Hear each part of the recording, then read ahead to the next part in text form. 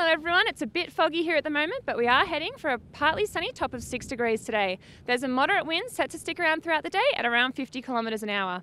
Now, I have some of the race club kids here, up bright and early. What are you guys doing up this morning? We're training border cross. And have you enjoyed the Frank Ride Across course this season? Yeah, it's a really good course. Yeah. What's your favourite part about it? It's got nice speed and nice flow. That's great. Okay, and there's more snow heading our way up here on top of the world At Mount Buller.